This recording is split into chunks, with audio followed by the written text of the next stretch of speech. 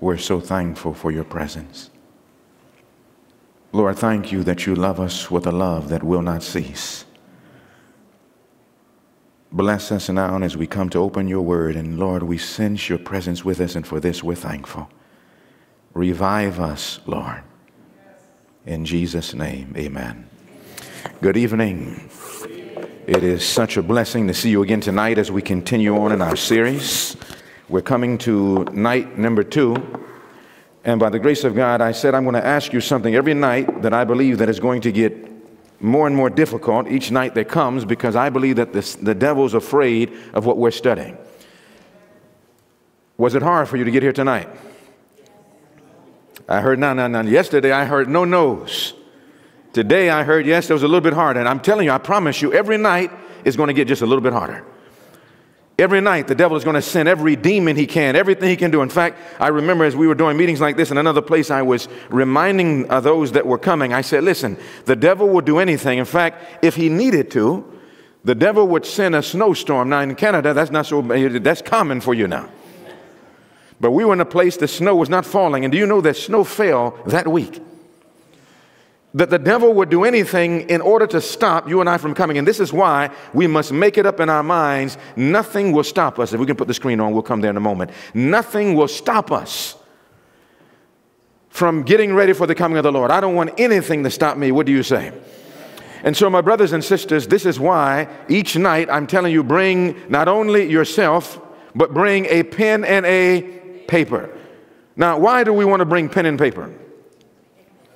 Now, if what I'm telling you is true, you should want to be able to take notes to be able to check it out and make sure everything that's being said is factual, it's history, it's evidence, it's Bible. I wouldn't listen to what I'm telling you and not check it out. I would make sure this is not something that is careless. These meetings are not accidental. You didn't just come here accidentally. God in his love is bringing us because he wants to save us. And God is trying to do something now to awaken us before it is too late. And this is why we cannot take it lightly. We must say, Lord, if you have brought me here, it is because you want to save me. I'll be honest with you. God didn't bring me here because I'm some great teacher or minister. He brought me here to save me. And I'll be honest with you. He didn't bring you here. If it's doing sound or media or just in the pews or leading out, he didn't bring you here because of that. He brought each of us here because he wants to save us. And because of that, I think that when we come into God's presence, we should recognize that. I don't think that we should let cell phones interrupt God's presence. What do you say? If you have a cell phone, you can right now turn it off or put it on silent. We believe that God is so real, that his presence is so real, that we want to honor and reverence and respect the person of God. Amen? If you'll take your Bibles and turn to Matthew 2 before we get deep into our study this evening. We're going to the book of Matthew, the 2nd chapter. You remember that the name of our series, in just 2 words, what's the name of our series? Wake Up. Now, my brothers and sisters, one of the reasons why we've named it that is because, do you know that if we don't wake up, nothing else that we do will matter? Do you know that the first thing in getting a relationship with Jesus, the first thing is waking up? I mean, think about it right now. If we're going to become like Jesus, we have to do what he did. And do you know what the very first thing Jesus did every day? It was not pray. It was not study. It was not witnessing. Do you know what the first thing that Jesus did every day, if we're going to become like him, we have to know? What was the first thing that Jesus did every day? He woke up. The Bible said he woke up a great while before day, and then he went out and prayed. Now, do you know that if you and I spiritually do not wake up, nothing else will matter? If we're praying and studying before we wake up, all that is a dream. Am I right or wrong? Have you ever dreamed before? I've dreamed before. In fact, you know, things that you like to do, sometimes you can go somewhere that you love. Sometimes you can be eating something. Isn't it amazing that when you dream and you eat something, it almost seems like when you're just getting ready to eat the thing you like, you wake up. And you say, man, if I could have just slept a little longer to taste what it was like. But my brothers and sisters, it's just a dream. No matter how good it tasted or smelled or felt, it was just a dream. And when you woke up, you was just as hungry as when you went to bed. And so, my brothers and sisters, spiritually, can you imagine a Christian, a Seventh-day Adventist, a person in the world? They're saying they're getting closer to God, but they never woke up. All they're doing is dreaming about that. And do you know, to get to know Jesus it's going to take more than a dream. Somebody has to wake up. And so, my brothers and sisters, what we're doing this week, we're learning how to wake up. And we're finding out that one of the things that helps us to wake up is understanding the time. The Bible says, and that knowing the time, that now it is high time to awake out of sleep.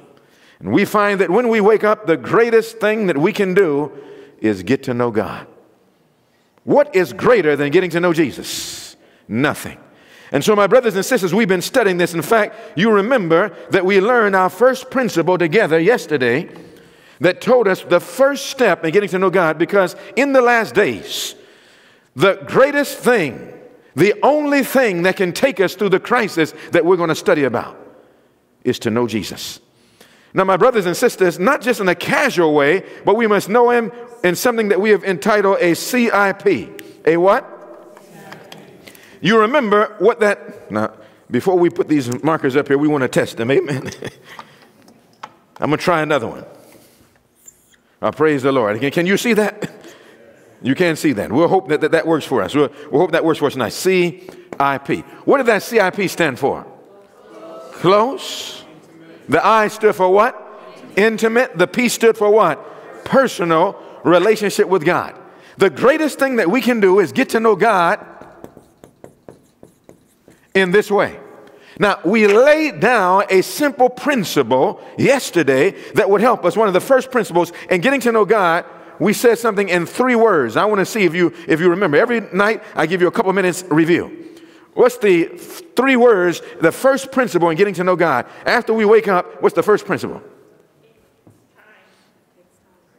3 words. 3 words.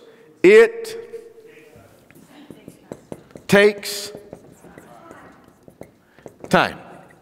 Now, you never want to forget this. This is why even coming out night after night is part of getting to know God. Do you know that you can be anywhere in the world tonight, but you know what you chose to do? You chose to sacrifice and to give God your time. And when you make that commitment every day, God says, if you give me your time, I'm going to give you my time. Now, do you know that time is the stuff that life is made out of? When we give God our time, what we're really doing is giving him our life. And so, my brothers and sisters, every night we can give God our life by giving him time, because in developing a relationship with anyone, guess what happens? It takes time. Do you know that if we treated our wives or husbands the way we treated God, we wouldn't have a wife and we wouldn't have a husband? Do you know the average person, he wakes up in the morning, he may spend a few moments just praying to God, and then he goes to work or to school or to play hours at a time. He stops maybe for lunch, and maybe for another minute he says the prayer. Thank you for the birds so sweet. Thank you for the food we eat. Maybe another minute praying for the food. Goes back to work, goes back to school, goes back to play. Until 5 o'clock. 3 o'clock, he gets home from school, home from work, waiting in on the 400 or the 401 or some other interstate, and he's stuck for hours, gets home, looks at the news, looks at one of the other movies or media, social media on his phone, and then he falls asleep. Maybe he says a prayer. Maybe he reads a page from a morning watch, but if you add up the time, not even 2 hours does he spend with Jesus. And this happens 7 days a week, 4 weeks out of a month, 12 months out of a year, year after year, and still we wonder, why don't we know Jesus? It takes time. And it's amazing, we give the devil all the time. We give the world hours upon hours, but when it comes to Jesus, we have nothing to give him. And so we know the world, we know the devil, but we don't know Jesus. But you know, all that can change tonight. All of that can change tonight by saying, Lord, tonight I'm going to start by giving you time. Now, we're going to, whoever that young man's son, child is, we're going to have to stop him and let him sit down. We don't believe that we have parents that would just let children run around. This is too serious for that. Jesus is getting ready to come. And if you love your family, you know what you'll do? You'll gather your family up. If you saw your child getting ready to be hit by a car, it would be indolence to let that child go and let the car hit him. Somebody should grab him and put him down. Am I right? If you love each other, If we love our families, we'll be doing all in our power to try to save them and bring them to Jesus. Now, my brothers and sisters, we found out yesterday something very important. We found out a 3-step plan in getting to know God. You remember the 3-step plan? Here's an open book test, but I didn't give you the answers. Amen? I'm going to test you. What is the first step in this 3-step plan in giving God our time? What are we going to start doing with that time? What's the first thing? Know and understand the time. Does God say we can understand the time? Where in the Bible does God say we can understand the time? Now come on, don't look at me with a blank face. You studied this. First Chronicles. Please, if you didn't have it, write it down. Please, tomorrow night you should know it by heart. First Chronicles chapter 12, verse 32 says that we can know and understand the time. What was number 2? What was number 2? Know what to do. To know what to do. And what was number 3? That if we would do what God says, by His grace, we can become His friend. Now, the first 2 is in 1 Chronicles 12, 32. The last, or the third point, is in John chapter 15 and verse what? 14. If we put those 3 things together, then we can begin to start studying, and this is why we spend so much time doing what? Studying time. It takes time to get to know God, and God is telling us that if time is running out, we have to understand the time to know what to do. And if we, by God's grace, do what God says, we can become His friend. And it is only the one who becomes God's friend that is going to go through the crisis that is just ahead of us. Now, so what sets everything in motion? To become the friend of God, what sets everything in motion?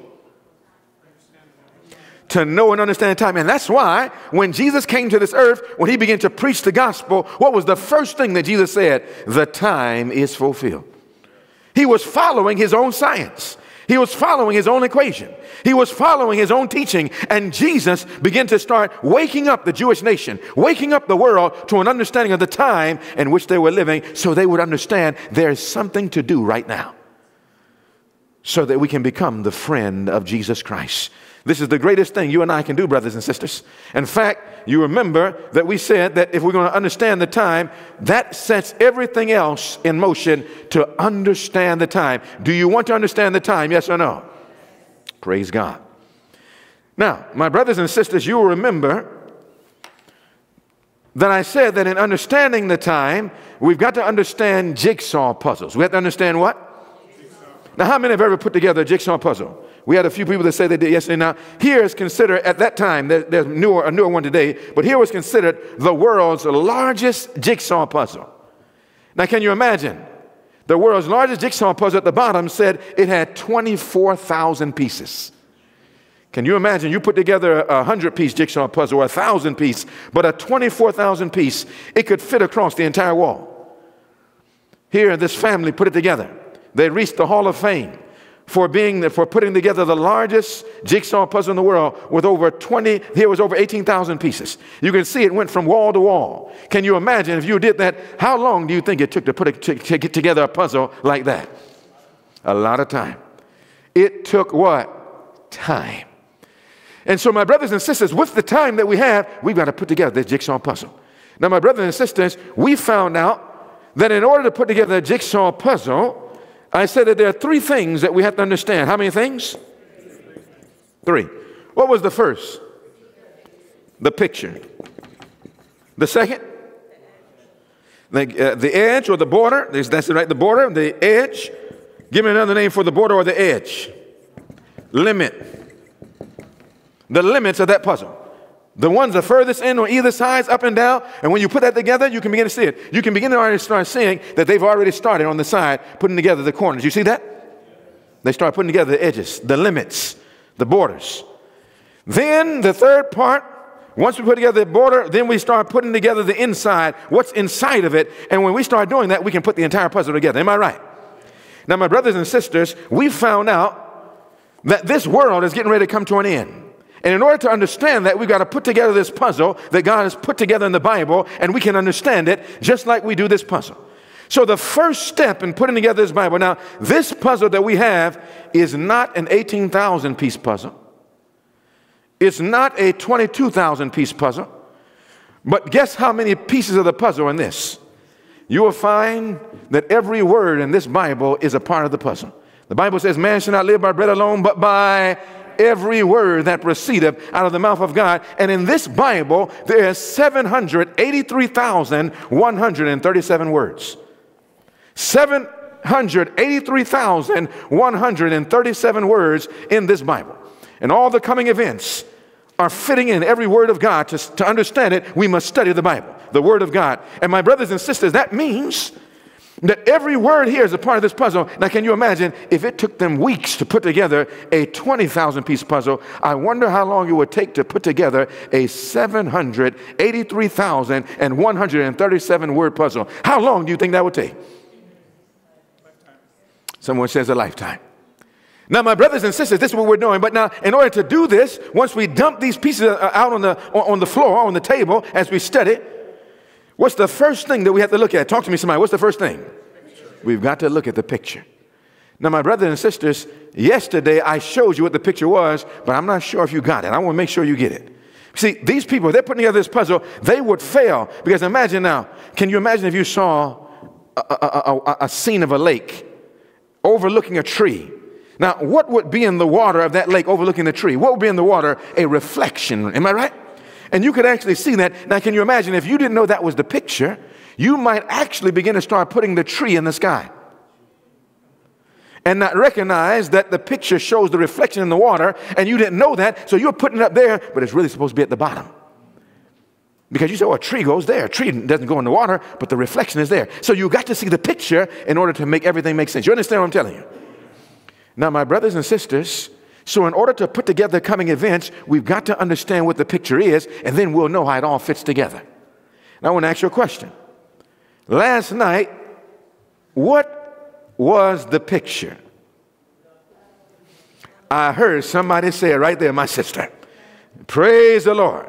Now, we could all say it together. What is the picture? The plan of redemption. That's very important. You write that down, because, see, without understanding that, we cannot put the Bible together. Every text in the Bible is unfolding this plan of redemption. So the plan of redemption is the picture that the Bible is putting together from Genesis to Revelation. That's the picture. Now, my brothers and sisters, we found out that that plan of redemption is actually also put together in a picture. That God has made a picture of the plan of redemption. It's almost like a child. If a child was learning something that was a word picture, then what would a good teacher do to help that child learn? He would give them what? What would a good teacher do if he's trying to teach a word picture and the teacher's trying to teach a lesson? What would the teacher do to help let the lesson be learned? He will give them a visual aid. And that visual aid helps to learn what the words are saying. Are you understand what I'm telling you? A good teacher does that. So in the Bible, God gave a word picture from Genesis to Revelation, but inside of it, he also gave a visual aid. Now, what was the visual aid of the plan of redemption? The sanctuary. And you remember that we got a crash course yesterday, and we found out that the sanctuary has how many parts connected to it? How many parts? 3. And what are the name of the 3 parts? Outer court. What else? Holy place. What else? Most holy place. And we found that from the Bible. Am I right? Now, I want you to look at this now. Look at the screen. You watching? Look at the picture as they're putting together. I want you to look very carefully. Look at the picture. Are you watching?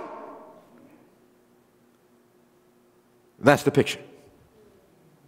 Now, in order to put together the Bible, we've got to understand that picture. In order to understand coming events, we've got to understand that picture. And when we look at that picture, then we can put the Bible together. And anyone who doesn't understand that picture can't really understand the Bible. He can't really understand last day events. He can't really understand why what has happened. Do you know that last night, while you and I went to sleep, a bomb was dropped on Palestine? Over 300 bombs flew out of the sky. And an American fighter plane shot them down along with others. My brothers and sisters, do you know that what is happening over in Israel, it means something for us right here in America? Not because of the way the world believes so, but do you know that Americans' foreign policy is based on its connection to Israel? There's a reason for this. And the entire evangelical world have a belief based on what they believe the Bible is teaching. And unless you understand the picture, you don't understand what that means. We've got to go back to this picture. Everything that is happening right now is based on this picture.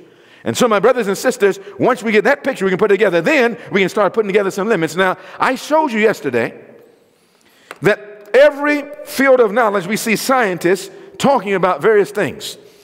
And we found out historians talking about various things, and we found a number last night, a number that many studies, thank you, a number that many studies explain that if we do nothing and changing our course of living, that the entire world will get ready to collapse. Do you remember what year that these studies pointed to? Anybody remember what the year the studies pointed to? 2030. We saw that it was the start at what year? What year? 2020. Now, these were studies done before 2020. These were studies done by scientists and climatologists and historians and many other fields of knowledge, and they looked at this and they said, based on how we're living, the world will reach a crisis by 2030. Now, my brothers and sisters, the prophet told us that the thinking men and women of all the world would look at the events taking place, and they would recognize just by looking at events that the world was on the verge of a stupendous crisis. And all of them who understand intelligently point to this time frame. Now, my brothers and sisters, we're going to have to do something. Do you remember at the first coming of Christ? Do you remember that all of Jerusalem was troubled by the first coming of Christ? Did the majority of the world know that the first coming of Christ was taking place? Did the majority of the world know that? They did not. Did some people know it? Now, tell me some in the church who was aware that the coming of Christ was taking place at the first time. Do you know any name in the Bible? Was there any specific name in the Bible? Simeon. He was a priest inside that temple. Any other person, anyone else who knew? Anna. She was there in that temple. John the Baptist was not yet born. Now, my brothers and sisters, he was born, but he was not yet of age to really understand what was taking place. But there were many that understood intelligently that was there. But now, my brothers and sisters, do you know that there were some that were not in the church who recognized that the coming of Christ was to take place? Am I right? Do you know what the Bible says? Let's go to the Bible. Matthew 2. Look what the Bible says in Matthew, the 2nd chapter. Are you there? Amen? In Matthew chapter 2, notice what the Bible says beginning in verse 1. The Bible says in Matthew 2 verse 1, it says, Father, please anoint your words. We have opened it in Jesus' name. Amen. In verse 1, the Bible says, now when Jesus was what? Born in Bethlehem of Judea, in the days of Herod the king, behold, there came wise men from the east. Where? To Jerusalem. Now, my brothers and sisters, I want to ask you a question. Did those wise men know that the coming of Christ was at hand? Yes or no? Were they in the church? So now, my brothers and sisters, if history is to be repeated, that as it was in the past, so shall it be in the future, there's nothing new under the sun. That tells me then that just before the second coming of Christ, there will be others, not only in the church, but in the world, that would know that something is about to take place. And what type of men was it at the first coming? Because history will be repeated. What type of men were they? Talk to me. What does the Bible say? Wise men. So just before the second coming of Christ, what type of men would be aware that a crisis is getting ready to take place? What type of men? Now, what did the prophet call those wise men? Talk to me, somebody. The thinking men and women of this world. Everything that prophet says, the Bible says. And my brothers and sisters, what we need to do, because you know that Jesus did not tell them, base your faith on those wise men. Do you know that Anna didn't base her faith on those wise men? Now, those wise men were right, but that's not what she based her faith on. What did they base their faith on? Look what the Bible says in Matthew chapter 2. In Matthew chapter 2, beginning in verse 2, it says, saying, where is he that is to be born King of the Jews? Those wise men understood something was about to happen. Look at verse 3. When Herod the king had heard these things, he was what? There was a time of trouble. And all Jerusalem with him. Now, it's amazing that not only was the world troubled by this news, but even the church at that time was troubled by that news. Can you imagine the Seventh-day Adventist Church troubled by the message that God gave us? And then the Bible says in the next verse, in verse 4, it says, and when he had gathered all the chief priests and the scribes of the people. Now, he gathered the religious leaders, and do you know what it looked like? The religious leaders were not aware of what was going to take place. And Herod thought that they were trying to trick him because they were so ignorant. And then Herod said, tell me, do you have any prophecies? And the Bible says, look what it says. In Matthew chapter 2, it goes on to say in verse 4, and when he gathered all the chief priests and scribes of the people together, he demanded of them where Christ should be born. Let's read verse 5 together. You there, amen? Verse 5, it says, and they said unto him where? In Bethlehem of Judea. Why? Because the wise men said so? Yes or no? For thus it is written where? By the prophet. Now I want you to understand. What those wise men said and understood was confirmed by the writings of the prophets. Are you understanding? And so we had two things coming together. We had at the first coming of Christ intellectual information pointing to a time frame, not because they were in the church, but intellectual information by wise men who understood what was going on in world events. But at the same time, we had that God gave evidence of all this from the prophets and their writings. And so what we need to do this week is look not only at what the wise men say, but then we need to go back to the Bible and look at what the prophets say to see, do they reach an agreement? Are you understanding? If the wise men say a number, but the Bible does not say a number, we cannot believe it. Because to the law and to the testimony, if they speak not according to what? If they speak not according to what? This word, it is because there's no light in it. And if the Bible says something, but the wise men don't see it, we don't see the picture of what happened at the first coming of Christ. And history is to be repeated. But what happens when the wise men say something and the Bible says something and it points to the same place? We know that the event is going to transpire. That's how it was at the first coming of Christ. This is how it's going to be at the second coming of Christ. And I'm telling you, brothers and sisters, that history is being repeated. Now, my brothers and sisters, if ever there was a time that we needed a revival, it is now. And so if we're going to have a revival, guess what we need? We need prayer. Am I right? We're going to start praying every night in this week of revival and prayer for 2 minutes. How long? Is that a long time? 2 minutes is not a long time, but you know it's amazing that when you don't know somebody, 2 minutes seems like a long time. Now this young man, there's too much move. We're not going to be able to let this man come back and forth and back and forth. Amen? 2 minutes is not a long time when we don't. 2 minutes seems like a long time when we know somebody. Am I right? How many have ever been in an elevator before? How many have ever been in an elevator? You know what the number one thing happens in the elevator? You get in the elevator and it's like a magnet. Everybody look up.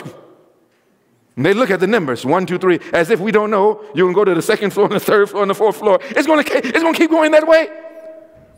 But we look up nervously because we don't know each other.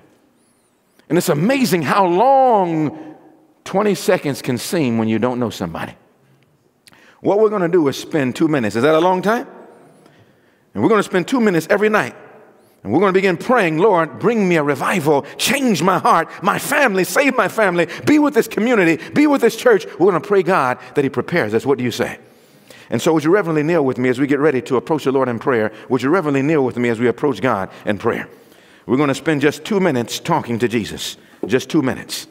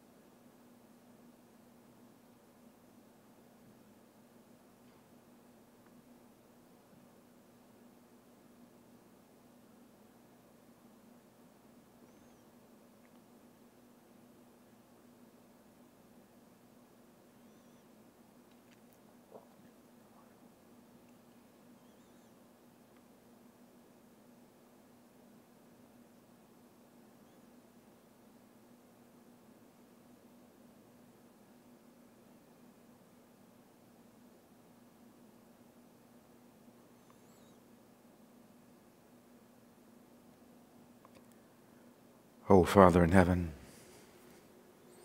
we're so thankful, Lord, that we serve such a wonderful and loving God that would not allow a crisis to take place without first sending us warning that we can wake up before it is too late. This is why these meetings have come to this area, so that you can reach and speak to us. And Father, it's amazing that 2 minutes can seem like a long time when we don't know someone. But Lord, we want it to be that night after night and day after day, as we start spending more time with you, that these 2 minutes would seem like a moment because of love.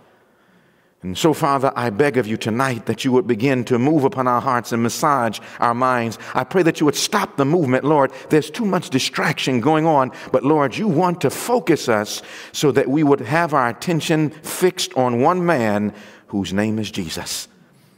While the world is full of distractions, Lord, help us to come aside and to look at Jesus. I pray that you will remove every distraction. I pray that you would speak to me. Lord, I'm feeble, I'm fickle, I'm frail, but you are powerful and strong. Lord, I pray for the power of the Holy Spirit to be unleashed in this church tonight, that we will know that we have been with Jesus. And we will see, Lord, that if ever there was a time to wake up and to get ready, it's now. Bless us now as we open your word, for we ask it in Jesus' name. Amen. Amen. If you'll take your Bibles, we want to turn to the last book of the Bible. What book did I say? The last book of the Bible. We know the name of that last book in the Bible. The last book in the Bible is the book of Revelation. Let's turn to Revelation chapter 12, and when you get there, if you'll let me know by saying amen. Now I want to ask, now that we've started the meetings, maybe we can invite our sisters to come back in. If anyone knows you can invite our sisters to come back in, we can sit down in, everyone can come in at that time. We don't want any distraction up top, up on the bottom. If there's anybody in the hall, we want to bring everybody in that can. I believe that it's too important for us to be missing what God wants to say. What do you say?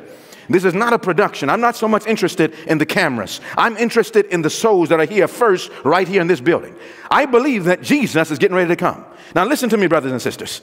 The great controversy between Christ and Satan that has been carried forward now for nearly 6,000 years is about to end. And everything in this world is in agitation. We're living in the time tonight of a gathering storm, and everywhere we turn in society, we can see it. The handwriting is on the wall, and you can ask anyone in this world who has any intelligence of expertise, and not because I say so, but because fact says so. You can ask the historian. You can ask the man who understands political science. You can ask the economist. You can ask the meteorologist. You can ask the climatologist. You can ask any man of knowledge who understands the Bible, and it's evident to us that something is getting ready to take place in this world. I mean, can you imagine?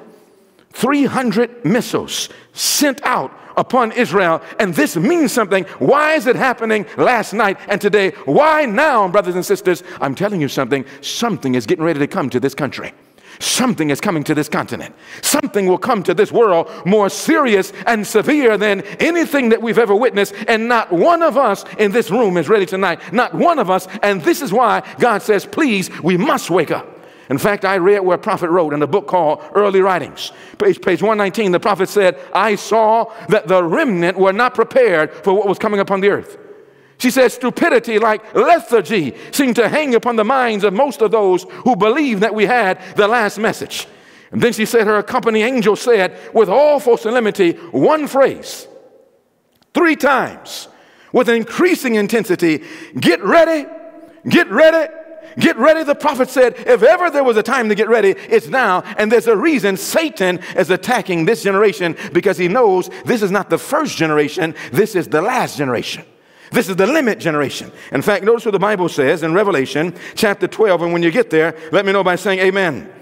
In verse 12, let's read that together. Revelation chapter 12 and verse 12. What does the Bible say in verse 12? It says, therefore, do what? It says in verse 12, therefore rejoice, ye heavens, and ye that dwell in them. Woe unto the inhabitants of the what? Earth, and of the sea. It says, and of the sea. Why? For the devil is come down unto you, having what?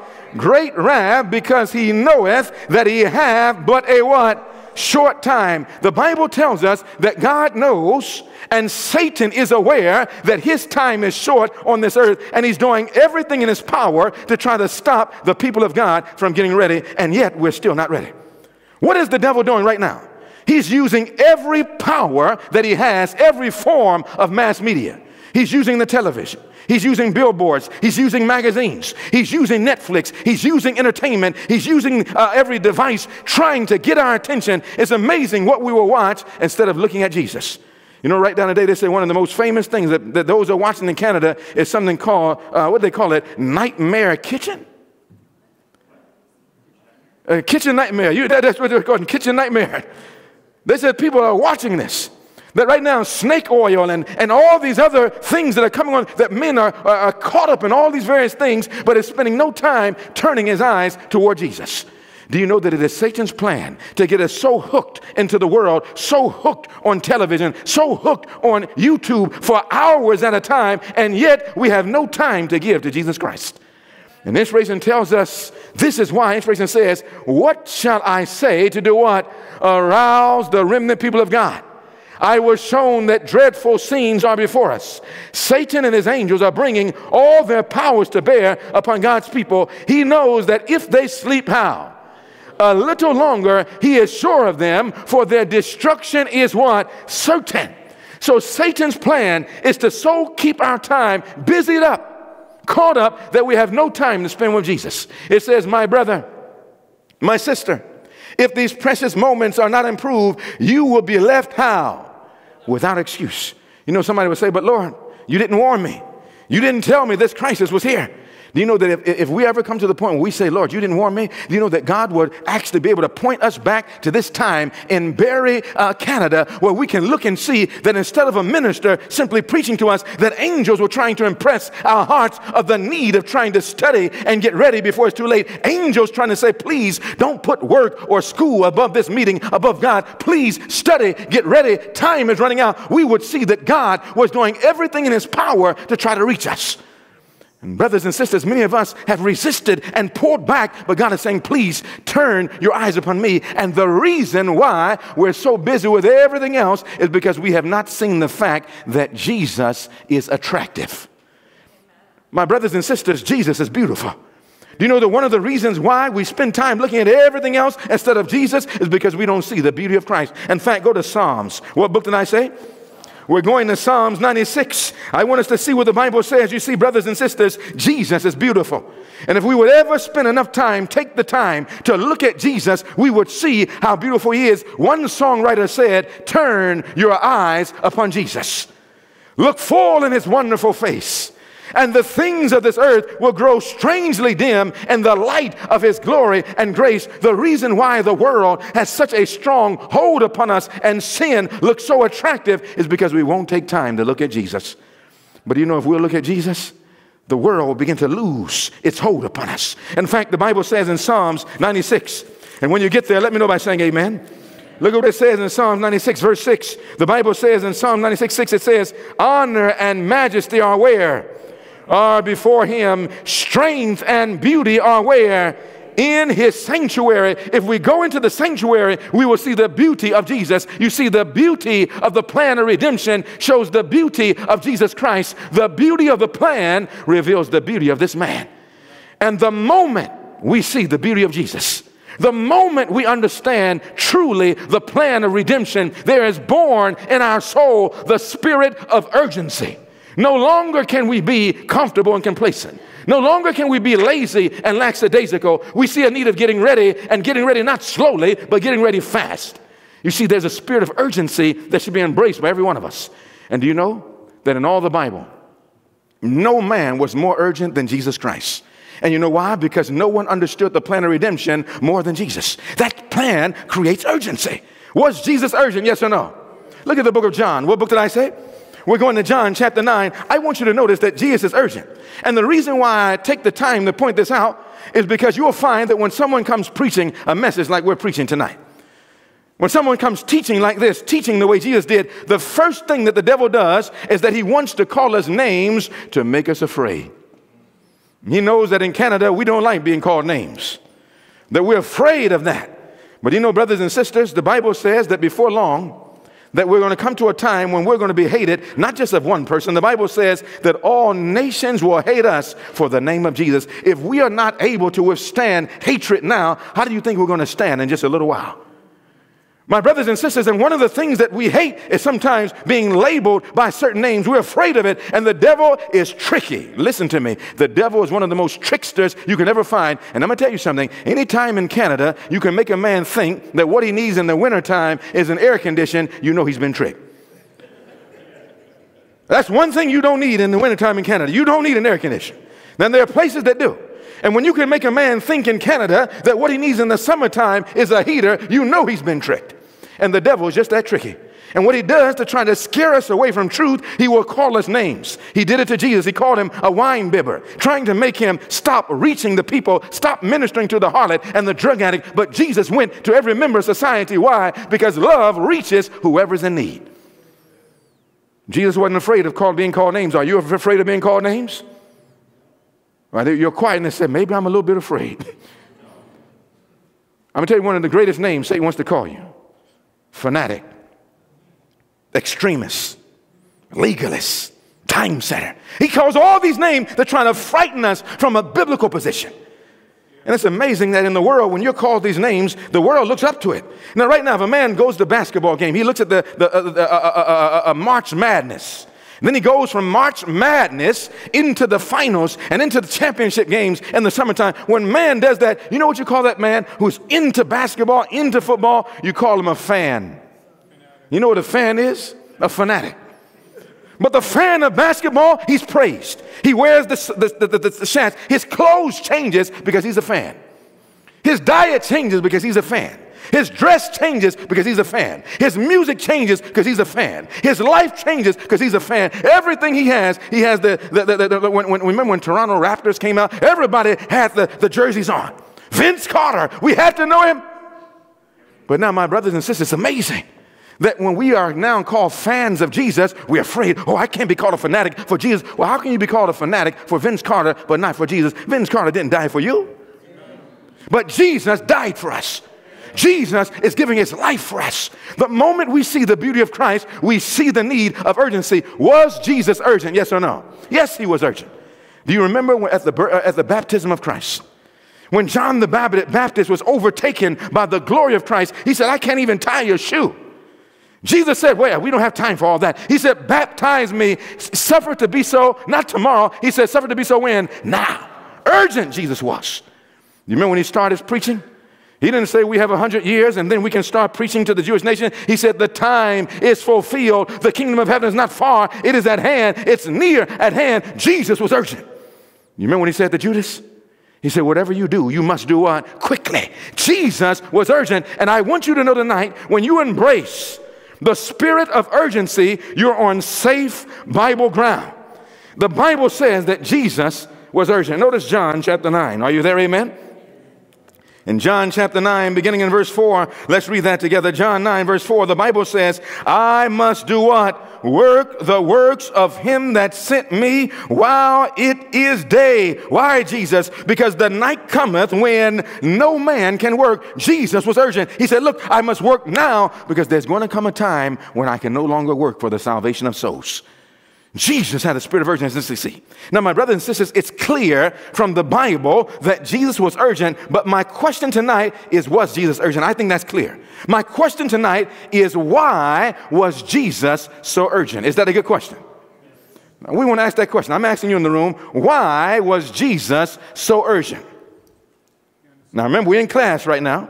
Don't be afraid to talk to me.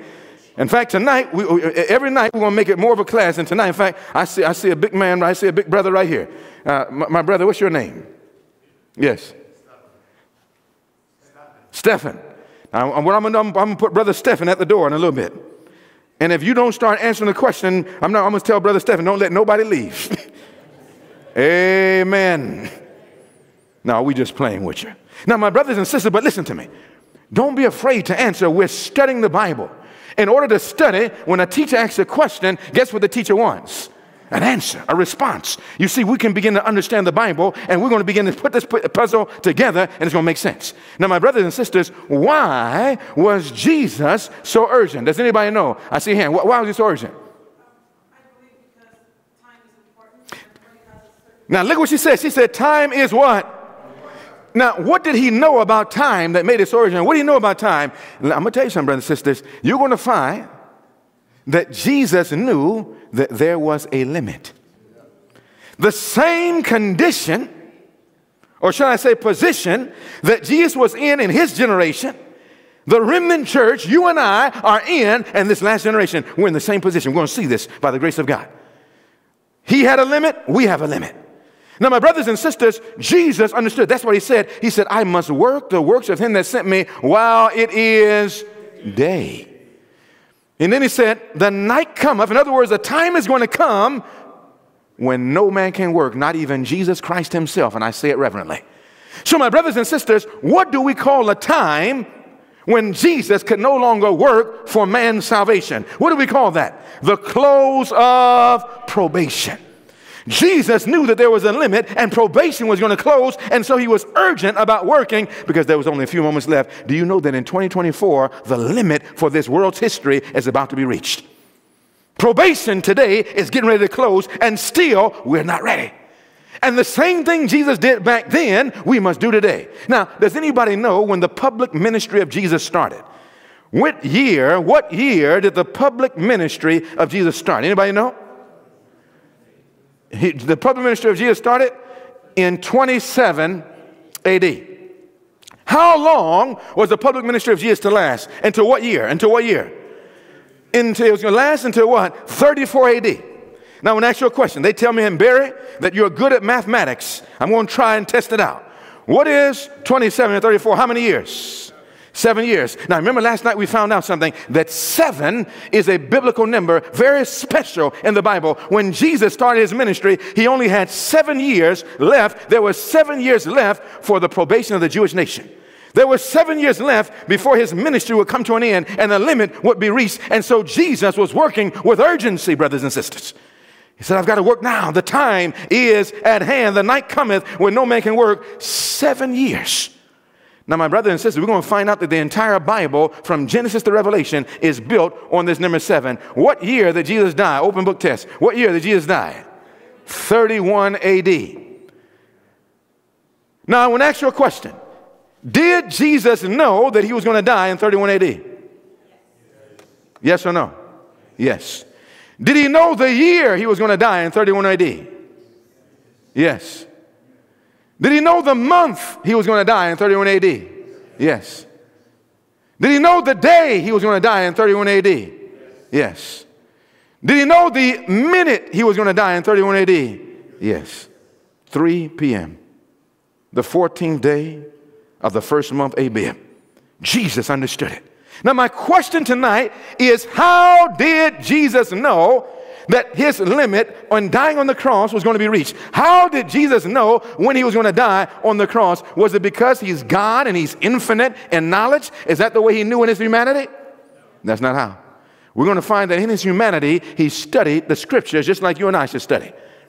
He found out all of this because he had the greatest book in the universe at his disposal. What is the greatest book in the universe? Talk to me, somebody.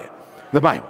That's why when Jesus taught, what was his words over and over again? It is written. It is written. Everything he taught, everything he believed, everything he practiced, he understood it from the Word of God. And you and I today got to get back to that Word. That's why I said every night, bring your Bible. Amen? Did you bring your Bible tonight? Let me see your Bible. I love to see those Bibles. Let me see your Bible. Praise God, a church of Bibles. You can't have revival without Bible. You see, everything we say, we got to test and make sure that it's from the Word of God.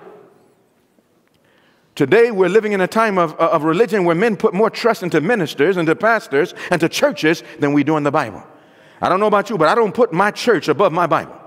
I don't care what my church says. If it conflicts with the Word of God, I've got to follow what God says. And today, God is looking for his people. The way God knows who are his is not by church denomination or religious affiliation. He says, my sheep hear my voice and they follow me. And so today, God knows who are his because they listen and follow and live by every word that proceedeth out of the mouth of God. And you will find that this is how Jesus lived. This is what it means to be a Christian, to be like Christ. And when we're just like Jesus, we'll live by every word that proceeds out of his mouth. Now, in the Bible, what did Jesus study to let him know that there was a limit? What did Jesus study to know there was a limit? He studied the Bible, but what in the Bible was he studying that let him understand what that limit was? The plan of redemption.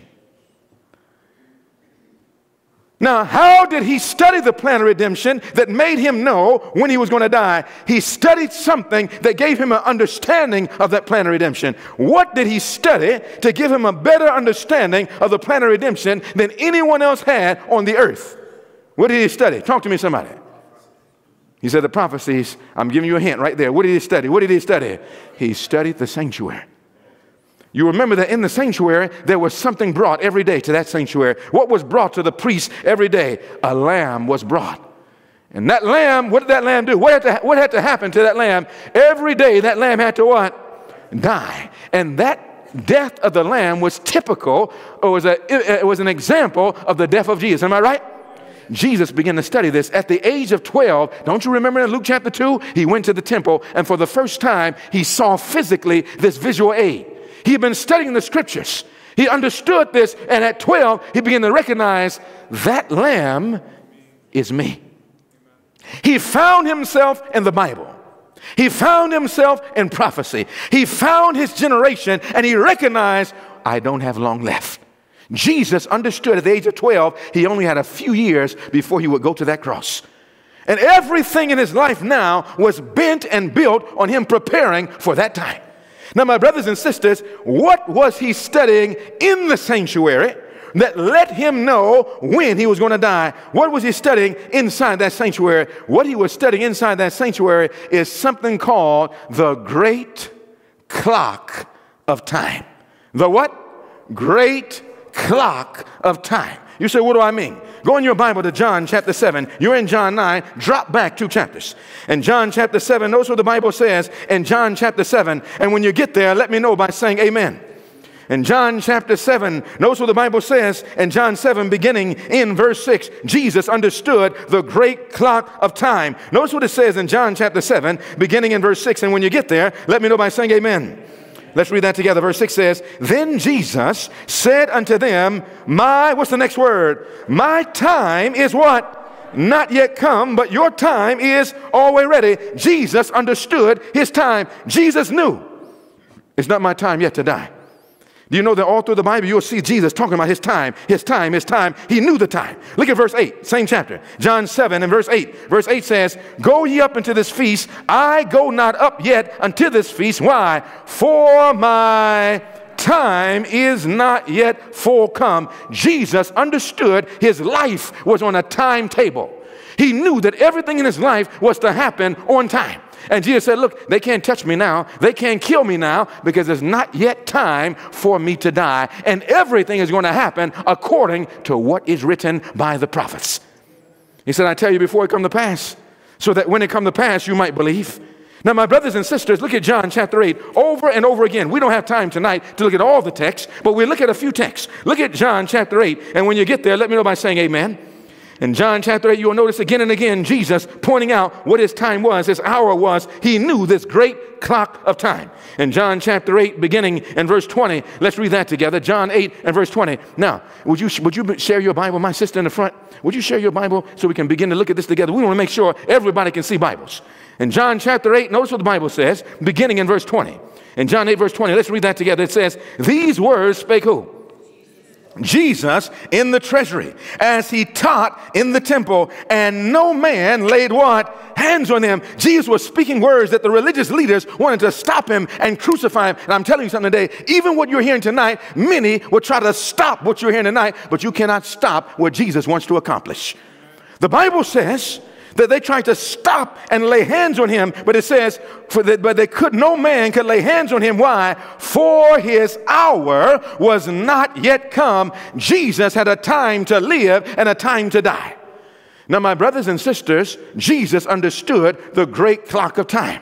Now, someone says, well, I see what you're talking about, the time, and he knew the time, and he knew the time, but how do you get the idea of the great clock? I see the time, but how do you get the great clock? Now, there's a clock in the back of this room. Now, one of the first things you see on one of those old-fashioned clocks like the one that is set there now is that you have a number, and how many numbers are on that clock? How many numbers? 12. That's what we call that clock. Now, go to John chapter 11, and notice what the Bible says in John chapter 11, and we'll see Jesus understood the great clock of time. In John chapter 11, notice what the Bible says beginning in verse 7. In John chapter 11, beginning in verse 7, and when you get there, let me know by saying amen. In verse 7, let's read that together. The Bible says, then after that, after that, he said unto his disciples, let us go into Judea again. What did his disciples say? The disciples said, no, don't do that. You remember? They said, look, they tried to stone you. They tried to kill you. Why would you go back to where they tried to kill you? Look what the Bible says. Going on, the Bible says in verse 8, his disciples saying to him, Master, the Jews of late have sought to stone thee, and goest thou thither again? Verse 9, Jesus wasn't afraid. Jesus was no coward. Jesus understood something. Verse 9 said, Jesus answered, are there not what? Talk to me, somebody. Are there not what? 12 hours in a day? He highlighted this clock.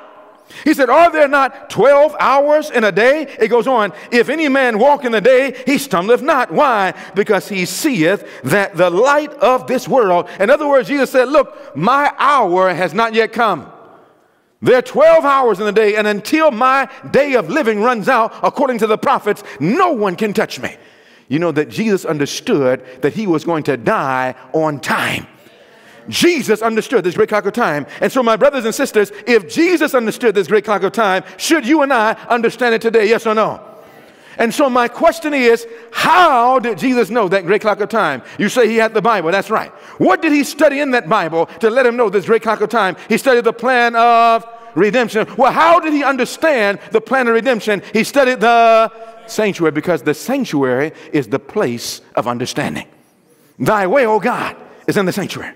Until I went into the sanctuary of God, then understood I therein. So Jesus went into the sanctuary, and guess what he studied inside this sanctuary that let him know the time he was going to die?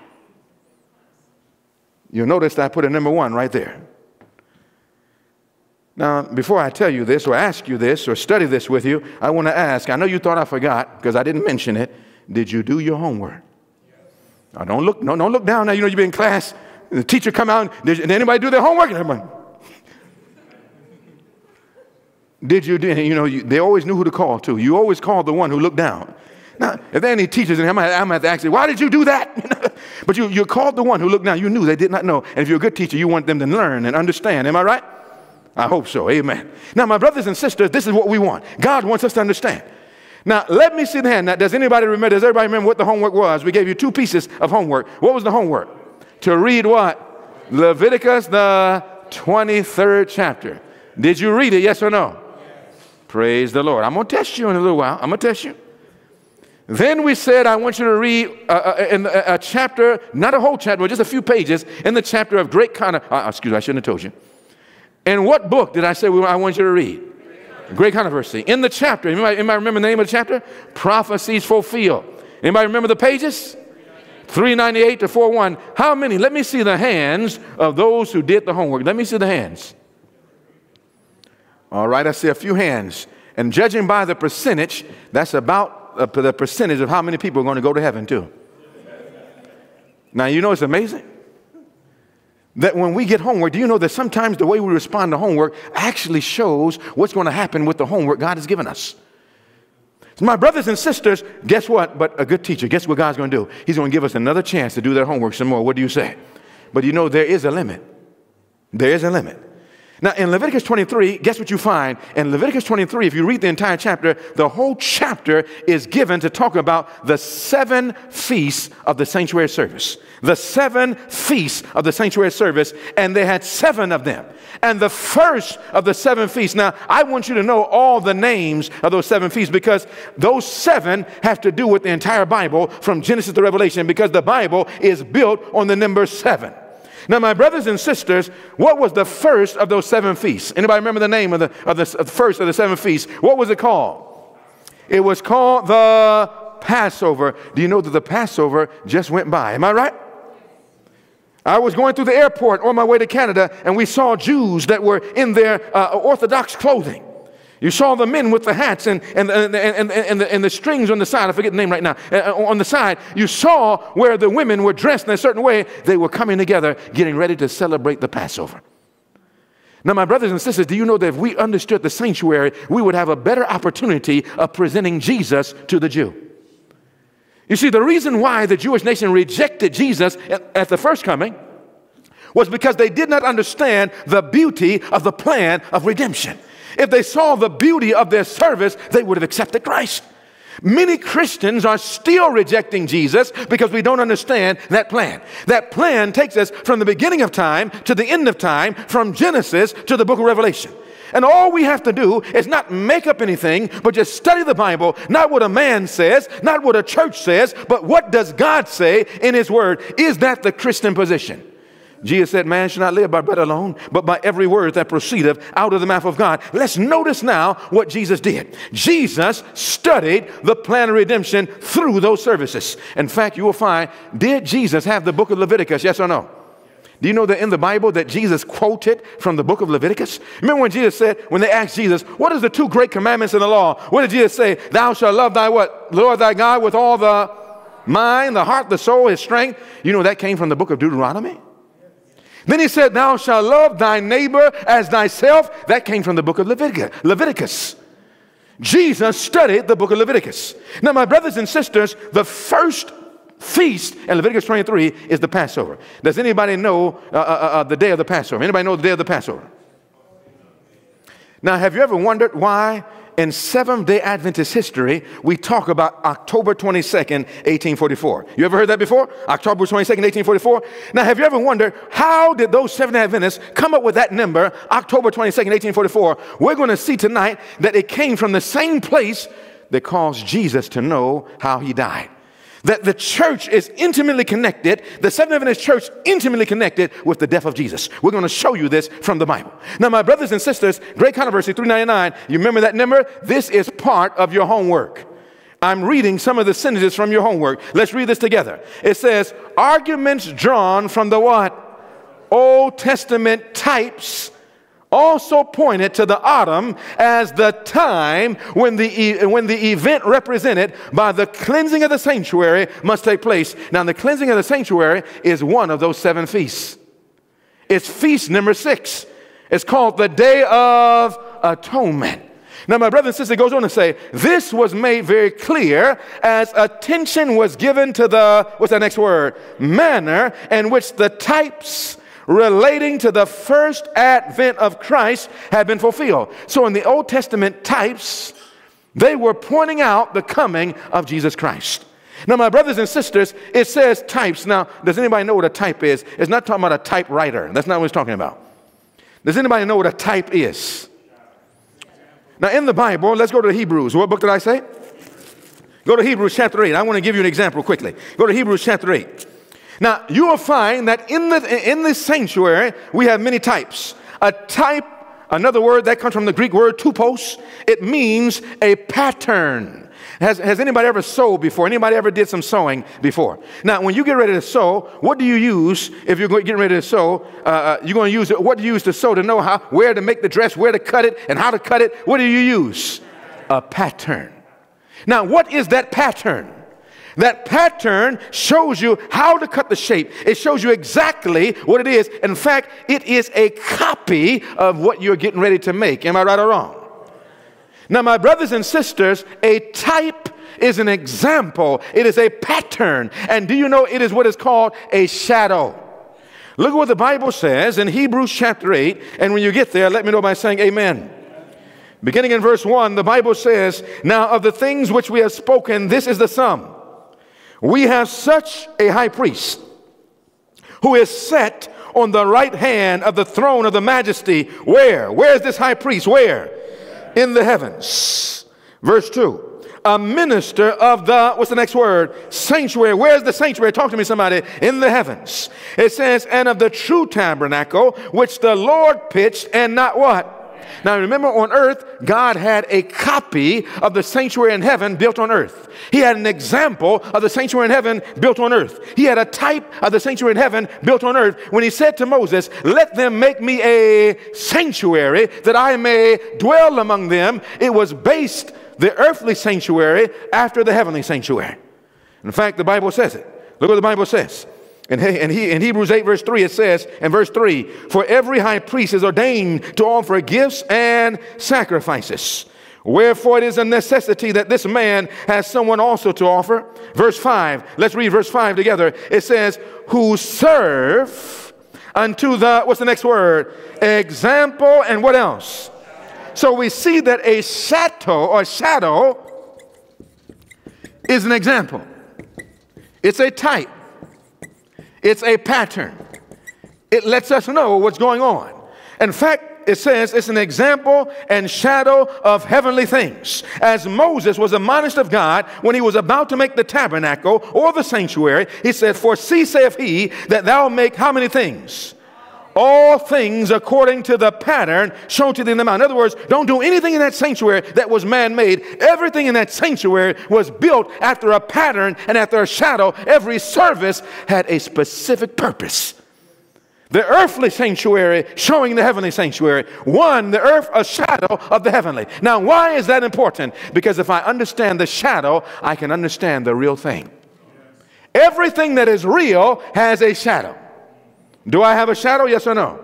Now, you can look now. Whenever a light hits me, you can see a shadow. You can look on the board and you can see a shadow. Now, the shadow doesn't do anything but what the literal thing does. So if I want to know if the literal thing is moving, all I really have to do is look at the what? Even if you couldn't see the real thing, if you looked at the shadow, you could know what the real thing was doing. Does that make sense?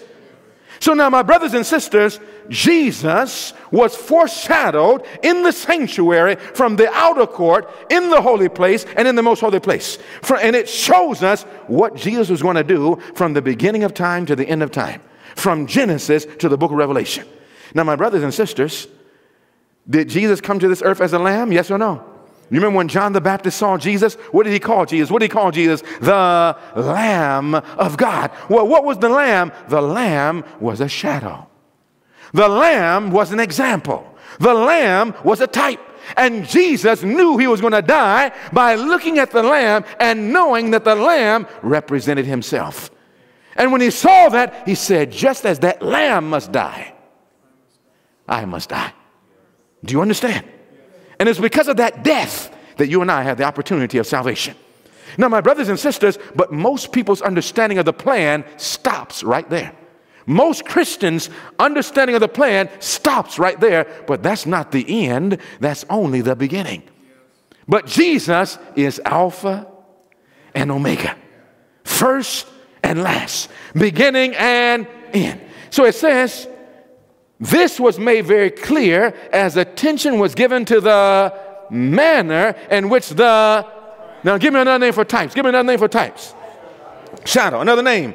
Example, another name. Pattern. You see, the shadow does not have a substance, but the real thing has a substance. Type is shadow. Antitype is the real thing. It's the substance. It's the actual fulfillment. Now look what this says now. Watch what this says. Going on, great controversy. It says, the slaying of the Passover lamb was a shadow. Give me another name. It was a type. It was a example. Good. It says it was a shadow. It says these types, let me back that up there. It says the Passover lamb was a shadow of the death of Christ. Said Paul, Christ, our Passover, is what? Sacrifice for us. Is that in the Bible? Yes or no? Where in the Bible? 1 Corinthians 5:7. Write that down. The Bible says in 1 Corinthians 5:7 that Christ is the Passover. He's the lamb of that Passover. It goes on to say, these types were fulfilled not only as to the event, but as to the... Now remember, we're trying to understand the time, that great clock of time. It said these types were fulfilled in two ways. They were fulfilled not only as to the what? Not only as to the what? Event, but as to the what? The time. Now that's very important. Both of these had to be fulfilled not only as to the event, but as the time. It says these types were fulfilled not only as to the event, but as to the what? Talk to me, somebody. Time. Now let me give you an example of what that meant. What was the event of the Passover? The event of the Passover showed that a lamb would have to be taken.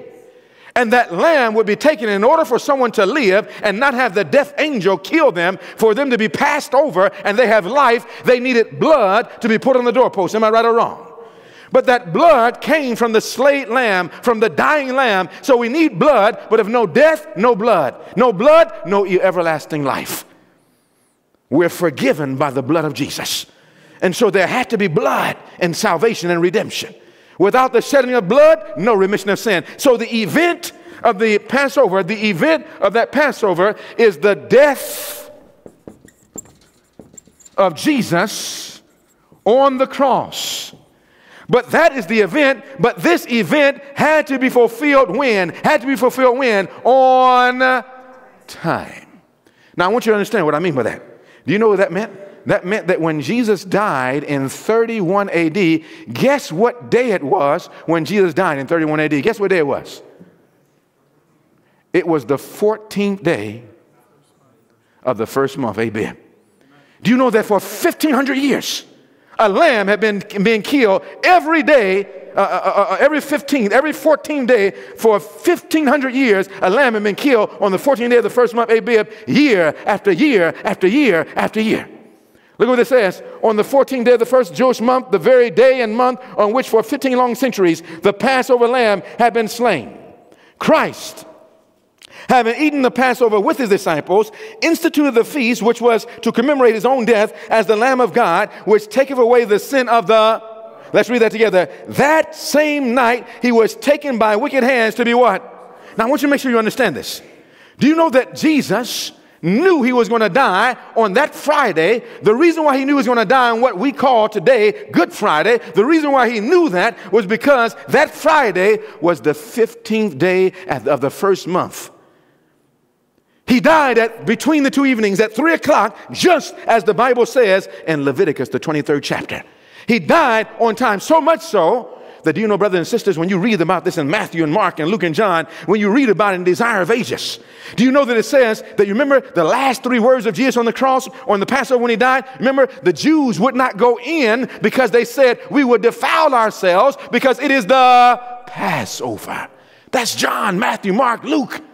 Now, my brothers and sisters, do you remember the last 3 words of Jesus? What did he say? It is finished. And when Jesus made that word, do you remember what happened? The Bible tells later on that there was an earthquake that took place. Now, you must understand. Do you know the Jewish nation, they were very much sticklers for time. They strained at a gnat and anise and cumin. They were very clear on everything they did. Now, my brothers and sisters, do you know that at 2:59, because they knew that the lamb had to be killed at 3 o'clock, at 2:59, that priest was already in place. 2:59, 30 seconds, his hand was up, getting ready to come down like Abraham's hand. You read in Desire of Ages in the chapter called Calvary. You read it in Matthew, Mark, and Luke, and John. And as he got ready to kill the lamb, exactly at 3 p.m., his hand began to come down. But then an earthquake took place. And when the earthquake took place, that priest stood back. From his nerveless hand, the knife fell to the ground. The veil in the temple was rent from the top to the bottom, showing that God ripped that veil by himself, showing that that earthly sanctuary surface had come to an end. Jesus died. Why? Because type had met antitype. And it happened on time. You know, Jesus died on time, and guess what? He resurrected on time. Jesus went back to heaven on time. He went into the holy place on time. He went into the most holy place October 22nd, 1844 on time. And guess what? Jesus is going to come back on time. This is the great clock of time, and the devil does not want us to understand this time.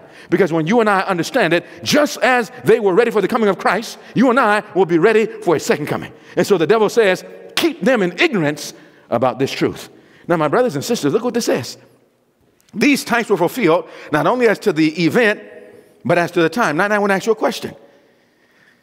Does the Bible tell us that this is how Jesus knew he was going to die? Does the Bible tell us that? Let me show you. Go to Matthew. What book did I say? Let's go to Matthew chapter 26. Let me show you everything I said right here in the Bible. Everything that prophet says, the Bible says. Look at Matthew chapter 26. And when you get there, let me know by saying amen. And Matthew 26, notice what the Bible says in Matthew chapter 26. And look what the Bible says beginning in verse 3. Matthew 26 verse 3. What does the Bible say? It says, then assemble together. Matthew 26 verse 3. It says, then assemble together the chief priests and the scribes and the elders of the people unto the palace of the high priest, who was called what? Caiaphas. Verse 4. And consulted that they might take Jesus by, what's the next word? Now, subtlety, what does that mean? They were trying to take him openly, or they're trying to take him secretly? So they were having a secret meeting to take Jesus. And it'd be amazing, you know, brothers and sisters, that Satan tries to work by secret to stop God's messages. Do you think it's possible that Satan could secretly be trying to work to stop these messages? You think so? The devil's afraid of this. But guess what? You cannot stop what Jesus is doing.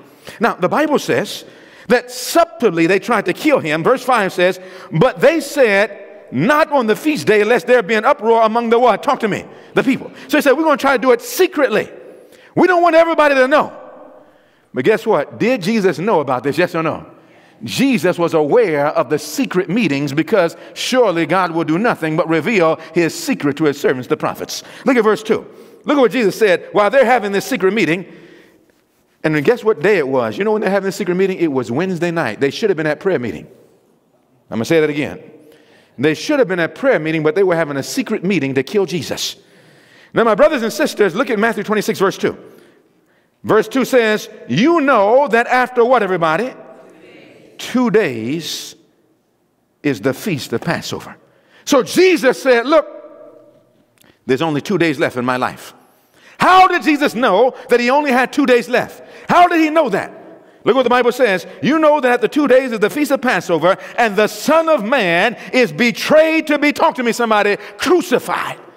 It shows us that Jesus understood and connected the event of the death of Christ to the Passover lamb, and he understood not only as to the event, but he understood as to the time. Now, my brothers and sisters, this is what let him understand that great clock of time, but this is not the end. The Passover is just the beginning. How many feasts are there? Talk to me. 7. What's the second feast called? Unleavened bread. What's the third feast called? First fruits. What's the fourth feast called? Pentecost. What's the fifth feast called? Feast of Trumpets. What's the sixth feast called? The Day of Atonement, cleansing of the sanctuary. What's the seventh feast called? The Feast of Tabernacles. You can find all this in Leviticus 23. Do your homework. Leviticus 23. Gee, study this. Now, my brothers and sisters, the Passover was not the end. It was only the beginning. Now, my brothers and sisters, you'll notice that I have first 6 down here, and then I have a 7th up there. Why do you think that I separated the 6th from the 7th? I'm going to tell you why. The first 6 feasts happen on earth. The 7th feast does not happen on earth. The 7th feast happens in heaven. Now, my brothers and sisters, if that's so, I need to be able to prove that from the Word of God. And just as Jesus died on the cross, his death is connected to everything from 1st to 7th. And if you reject his death on the cross, then you reject the rest of the feast. If you reject the rest of the 7, then you have to reject his death on the cross. It all falls together or stands together. Now, my brothers and sisters, these were shadows. These were types. These were examples. What we need is not the type. We need to understand the antitype. The lamb that died, that cannot save any one of us.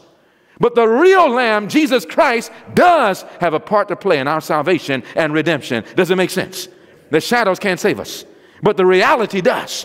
So now, my brothers and sisters, this is what God wants to show us. Now, my teacher, before he died, taught me a saying. All 7s take us to heaven. Now, I want you to say that with me. All 7s take us to heaven. One more time. All 7s take us to heaven. You'll find the Bible is built on this number 7. And when you go to the book of Revelation, every 7, when you get to it, you're going to end up being in heaven. The 7 churches, that's after the 7 church, we go to heaven. The 7 seals, after the 7th seal, we're in heaven. The 7 trumpets, after the 7th trumpet, we're in heaven. The 7 plagues, after the 7 plagues, we're in heaven. 7, 7, 7. 7 is the limit, the last. Now, my brothers and sisters, God wants us to understand this, because when we understand this, we'll understand what's happening in this world's history. Now, my brothers and sisters, this is why we must study this together. In like manner, watch what the prophet says, in like manner, the types which relate to the second advent. Now, I want to let you know something. The 7 feasts, 4 of them related to his first coming. 3 of them relates to his second coming. The first 4 types were in the spring. They represent the first coming of the events surrounding the first coming of Christ. The last 3 were in the fall after a long summer break in between, and the last 3 represents events that connect to his second coming. And look what the prophet says. In like manner, the types which relate not to his first advent. That's not what it says. The types which relate to the what? Second advent can be fulfilled anytime we want. It must be fulfilled at the time pointed out in the symbolic service. So my brothers and sisters, we're going to find out, we need to find out, what does the symbolic service tell us? Oh, what is that doing there? Anybody know what that is? Big Ben. Where is Big Ben? In Greenwich, England. Now, my brothers and sisters, I want to ask you a question. I've been there before. I've been doing meetings like this. In fact, I did a meeting like this and had this clock up. What is Big Ben known for? Anybody know what Big Ben is known for? Someone is known for being big. What is Big Ben known for? Anybody know what Big Ben is known for? It's an iconic place. It's very special to the history of this, especially to many nations of the world. Anybody know what it's known for? It's known for being the time setter. Do you know, that, brothers and sisters, that we have something called time zones? How many have ever heard of a time zone? Now, what time zone is Canada on? What time zone is Canada on? It's on what? On Eastern Standard Time. You can go to another place and it's called what? What's another time zone? You have Central Time Zone, another time. Now, do you know that those time zones were not always here? Do you know when the time zones got made? The time zones were made a little over 137 years. It was in 1884, something took place that was known as the International Meridian Conference. It happened in Washington, D.C., and this is what actually set time zones. And what it did, because the world was getting drawn closer together through travel, through communication, through business, it made sense for people to be able to synchronize business. Imagine you trying to get a stock done here, and the stock market is closed over here, the people close it. You got to synchronize everything. You understand what I'm saying? And so they made time zones so they can synchronize business and communication. And so they came together, over 24 nations of the world came together. Most of them accepted to make a stationary point where all numbers will be counted, or all time will be counted, and to set their clocks from that time. And they chose a place in Greenwich, England, that was the zero of longitude in which all time started. There was a few people that rejected. One of the people that rejected was France. And France, if you notice that where it sits, because it didn't accept it, they're 9 minutes and 21 seconds away from the time that has been set from Greenwich, England. And so if you ever meet a French man and he's late 9 minutes, give him some grace. Amen. But this is what he's saying. They didn't accept it. And so now, my brothers and sisters, but most nations did. That set the foundation so that from this point forward, in 1884, this clock became known as the Great Clock of Time. But now, my brothers and sisters, this is not really the great clock of time. Look what it says in Desire of Ages 31. Let's read what it says. It says, the Savior's coming was foretold where? In Eden. Genesis 3:15, we studied last night. From the days of Enoch, the promise was repeated through patriarch and prophet, keeping alive the hope of his appearing, and yet he came not.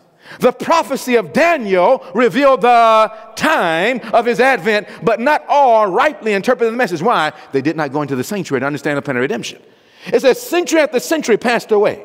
The voices of the prophets ceased. The hand of the oppressor was heavy upon Israel, and many were ready to exclaim, the days are prolonged, and every vision faileth. It says, going on, it says, but like the stars in the vast circuit of their appointed path, God's purposes know no haste, and what else? No delay. In other words, God's purposes happen on time. It says, through the symbols of the great darkness and the smoking furnace, God had revealed to Abraham the bondage of Israel where? Where? In Egypt. Do you know that God told Israel how long they were going to be in Egypt? How long were they going to be there? Over 400 years, God told them. He told them back in Genesis before they ever got into the Egyptian bondage. It says, and he had declared the time of their sojourning should be 400 years. Afterward, he said, shall they come out with great what? Substance. That was in Genesis 15. Against that word, all the power of Pharaoh's proud empire battled how? In vain. It says, on the self same what? Now, I want to make sure you understand this. This is coming from Exodus 12:41. In Exodus 12:41, you know that when the children of Israel left Egypt, it said it happened on the self same day. In other words, it's saying the very day that God said in Genesis 15, they will come out, they came out as to the day God said it. It happened on time. It says, so in heaven, heaven's counsel, the hour for the coming of Christ had been what? Talk to me, somebody. Determined. It says, when the great clock of time pointed to that hour. Jesus was born where? In Bethlehem. And Jesus was born on time. It says in the fullness of time, Jesus was born to us, Galatians 4:4. Not only was he born on time, but Jesus was baptized on time. Jesus died on time. Jesus resurrected on time. Jesus went back to heaven on time. He went into the holy place on time. October 22nd, 1844, he moved into the most holy place on, and Jesus Christ is going to come back, guess what?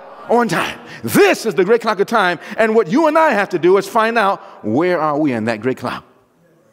Because Passover was number one. That wasn't the end. That was the beginning. But that's about as far as most Christians have gone. Now, my brothers and sisters, this is the great clock of time, not that. The great clock of time is not on earth. The great clock of time is where? Talk to me, somebody. In heaven. The great clock of time is in that sanctuary. Thy way, O God, is where? In the sanctuary. Go to Psalm 73. What book did I say? Go to Psalm 73 and look, the entire Bible tells us over and over again. Psalm 73, let's turn there. Now, my brothers and sisters, you're going to Psalm 73. Look at what this says. Now, we get rid of, now, let me have somebody look for it. Let me find one of my friends over there. Now, I want you to look at this, young brother. Look at this right here. You see that? Do you see that clock right there? You see that clock? Now, that's not the, yes. You see that clock? That's not the real clock. Let me show you the real clock. Let's get rid of that clock. Let's get rid of that clock. Are you ready? Watch it. Let's get rid of that clock. Boom, you saw that clock, get rid of it. I love it. Let's go begin. Let's get rid of it. Let's get one more time. You watching? Boom. Now, the real clock is in heaven. The plan of redemption sets the great clock of time. And let me tell you something. Hold your seats. Hold your seats. The great clock of time is set for 7,000 years. Did you hear what I said? Now, we're going to prove this from the Word of God. We can't do it all tonight, but we're going to show you from the Bible itself that the prophets tell us this. The plan of redemption is set for 7,000 years. Remember, what number? You remember the computer has a binary code in which everything in the computer is built off of. What is the number built off of? 0 and 1. Well, the Bible has a Unicode. The world has a Unicode, and what is it built off of? 7. You're going to find there's a reason why Seventh-day Adventists are called Seventh-day Adventists. God has put us in that code. Now, my brothers and sisters, look what this says. In Genesis 3, when Adam and Eve sinned, guess what happened? The clock started ticking. Why? Now, do you know that before man sinned, the world could have lasted forever? God said that man, if he had been obedient, remember what God said in Genesis 2? He said that you can be obedient, then you can eat from the tree of life and live how long? Forever. Man would have lived without dying, according to Genesis 2. But when man sinned, something happened. What is the nature of sin? The Bible says the wages of sin is... Now, does death perpetuate life, or does death put a limit on life? The wages of sin is death, and when death is finished, it's over. It's over. That's the limit. And so death came by sin. So the nature of sin is that when sin entered the world, it set a limit on how long the world could last. And that limit, we're going to prove, is 7,000 years. And we're going to find out 6,000 years on earth and 1,000 years, guess where? In heaven. And the clock started ticking. And Leviticus 23, the shadows take us from all through these 7,000 years, from the beginning to the end. And we can find the first generation, and we can trace it where? All the way to the final generation, to the last generation. Look what this says as we get ready to bring out to some final points. It says, can this work of redemption go on forever, or does it have a limit? Yes or no? Can it go on forever? Is there a limit? Did we find that from the Bible last night? I heard somebody say in Jeremiah chapter 5, that's right. Acts 17 showed us that the world has a limit, and the sanctuary actually reveals where that limit is. Now, where's the place to understand the limit of how long the world's going to end? Where's the place to understand that? Where's the place? The sanctuary. Where's the place to understand that 7,000 years sets the limit? Where's the place to go to understand this? Look at Psalm 73. What book did I say? In Psalm 73, let's read that together, beginning in verse 16. Verse 16 says, when I thought to know this, it was what? It was what? Too painful for me. Verse 17, until I went where? Into the sanctuary of God, then what? Understood I there. So where do I need to go to understand the end? Where do I need to go? Talk to me somewhere. Where do I need to go? Inside that sanctuary. And so, my brother and sister, when you go inside the sanctuary, something happens. This sanctuary is repeated every year, and it shows us the whole plan of redemption from 1st to 7th. Now, read this together with me. Acts of the Apostles, page 14. It says, through the teachings of the sacrificial service, Christ was to be uplifted before how many nations? All nations. And all who would look to him should live. Christ was the foundation of the what? Jewish economy. I'm talking about the whole types and systems. It says the whole system of, give me another name for types, another name for types. Shadows, example. The whole system of types and symbols was a what? Compacted prophecy. Now I want to ask you a question. What does compact mean? That you make it small. Now imagine, when I came here, we had to pick up a rental car when we flew into Canada. And when we picked up a rental car, you have different things that you can rent. You have different names. You have luxury rental cars. What else do you have? You have compact. Sometimes you have mid-size. Now, can you imagine if I bought a compact rental car and I go to the rental car place and I rented a compact and I go inside and then I look and I see that a big luxury vehicle. And I say, you know what? I start heading that way. You know, the man's going to say, sir, you asked for a compact. Am I right?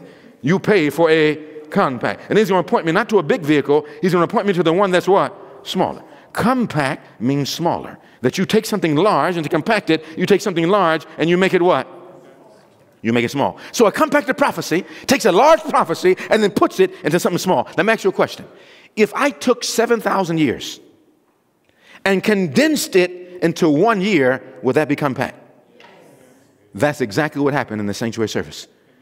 That every year, he showed us the history of 7,000 years from beginning to end. And we're going to show you this from the Bible. Now, my brothers and sisters, this shows us the first coming and the second coming of Christ in that one prophecy. And that's why God said when we go inside the sanctuary, we will understand it was a compacted prophecy of the gospel. A presentation in which were bound up the promises of what? Redemption. The plan of redemption is the picture. That's what we're looking at to put the Bible together and to understand all of the events that are taking place on this earth from the first to the last. And look at what this prophet says. It's all built on cycles of 7. The plan of redemption. Let's read this together from that book, Great Controversy. Same book that you have, Great Controversy, page 659. Let's read together. It says, for how long? 6,000 years. Satan's work of rebellion has made the earth to tremble. He had made the world as a wilderness and destroyed the cities thereof, and he opened not the house of his prisoners. How long did he keep them in that prison? Look what it says. For 6,000 years, his prison house has received God's people, and he would have held them captive forever. But what? Christ had what? Broken his bonds and set the... Now I want to ask you a question. What was this prison house that God's people have been put in by Satan for 6,000 years? Look at it carefully. I heard somebody say it. What was the prison house? It was what? The grave. Now look what it says now. The kings of the nations, even all of them, lie in glory, everyone in his own what? House. What is the house? What is the house? The grave. Now you know all the prophet is doing is quoting the book of Isaiah. She's quoting from Isaiah chapter 14. In fact, let's go there quickly. Isaiah 14, Heavenly Father, as we get ready to bring this message to a close, show us in these last few minutes, if ever there was a time to get ready, the time is now. Bless us now, we pray, in Jesus' name, amen. Look what the Bible says in Isaiah 14. What book did I say? We're going to Isaiah 14. Notice the prophet is just quoting from the book of Isaiah. You see, everything the prophet says, the Bible says. And everything this Bible says, this prophet says. Look at Isaiah 14. Look what it says in Isaiah 14, beginning in verse 18. Beginning in verse 18, look what the Bible says in Isaiah chapter 14. Look what the Bible says in Isaiah 14. Look at what the Bible says. You're there, amen?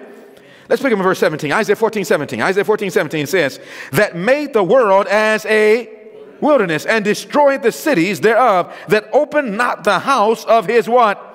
Prisoners. Verse 18, all the kings of the nations, even all of them lie in glory, every one in his own house. What are you talking about? What is this house? Verse 19, but thou art cast out of thy grave. What is this house that has held God's people? Talk to me, somebody. The grave. And do you notice what the prophet says? The prophet in this book says, the prophet says that he's only going to be able to hold them in the grave for how long? What is the limit of how long he's going to be able to hold them in the grave? What limit is that? Talk to me. 6,000 years. Then it says at the end of 6,000 years, Christ is going to break the bonds of the grave. Now, how does he do that? How does God break the bonds of the grave at the end of 6,000 years? At the second advent of Christ. What happens at the second advent of Christ? 1 Thessalonians says in chapter 4, the Lord shall descend from heaven with a shout, with the voice of the archangel, and the dead in Christ shall do what? Rise first. Then we which are alive shall be caught up to meet the Lord in the air, and so shall we ever be with the Lord. And then it says, comfort one another with these words. Let me tell you something. If you have someone that has died recently in your life or your family, you don't have to be discouraged. It will not be long before they come out of that grave. Jesus is about to come. It's going to happen on time. In this generation, it's not accidental you're here tonight. If we understood this, nothing will be more important than this. Not our jobs, not our school, not our work. Can you imagine? Parents get their children ready for school. People get ready for jobs, but yet we're not getting ready for the coming of Jesus. My brothers and sisters, what should it profit a man to gain the whole world and to lose his soul? What will a man give in exchange for his soul? Nothing is more important than getting to know Jesus. Now, my brothers and sisters, the advent of Christ is going to come on time and break the bonds, and then we're going to be in heaven. But do you know the Bible tells us how long we're going to be in heaven? Go to Revelation. The Bible tells us, go to Revelation. We're closing in Revelation. Revelation 20. What book did I say? Revelation 20. Now, my brothers and sisters, look what the prophet says. This is the next paragraph. After telling us about the 6,000 years, the next paragraph says, for 1,000 years, Satan will wander to and fro in the desolate earth to behold the results of his rebellion against the law of God. During this time, his sufferings are what? Intense. Since his fall, his life of unceasing activity has banished what? I'm going to tell you something. Do you know that for 1,000 years, God is going to give Satan a vacation? Do you know that, brothers and sisters, from the time that Satan tempted Adam to sin, Satan has not once rested. And Satan himself does not know how much evil that he has done upon this world. He messed up everything. But guess what? During the 1,000 years, for the first time, he's going to stop. It's going to be like he's on retirement. Do you notice that when a man gets on retirement, they remember everything in their life from the beginning to the end?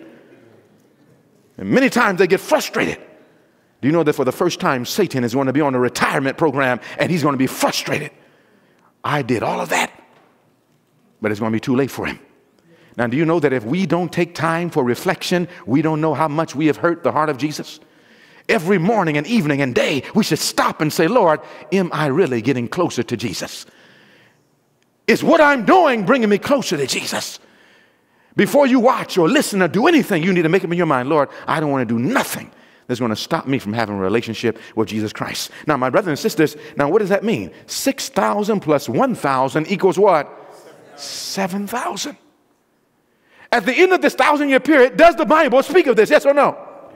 In Revelation 20, the Bible speaks of this period. Revelation 20, are you there? Amen? Beginning in verse 2, notice what the Bible says in Revelation 20 and verse 2. Let's read that together. The Bible says, and he laid hold on the... Who is the dragon? Remember, that's a type, that's a shadow, that's a symbol. He had hold on the dragon, that old serpent, which is the devil and Satan, and bound him, how long? 1,000 years. Now, brothers and sisters, I want to ask you a question. This 1,000-year period, is this the first 1,000 years of human history or the last 1,000 years of human history? Are you sure? Now, most of the world doesn't understand this. But this is the last 1,000 years of human history. Go to Revelation 20. Let's see. Let's prove that. In Revelation 20, look at what it says in verse 7. And verse 6. Verse 7. Revelation 20, verse 7. Verse 7 says, and when the 1,000 years are what? In other words, when they're finished, Satan shall be loosed where? Out of his prison. What's going to happen? Verse 8. And he shall go out to deceive the nations. Look at verse 9. And they went up on the breadth of the earth and compassed the camp of the saints about and the beloved city, and fire came down from God out of heaven and devoured them. So the Bible says at the end of the 1,000-year period that the saints are going to be in the city, and Satan and his hosts are going to surround the city, and Jesus is going to put Satan on fire and burn up sin and sinners, and they're going to be no more. Am I right? Now, my brothers and sisters, what happens after hellfire takes place and sin and sinners are no more? Follow me now. What happens after that?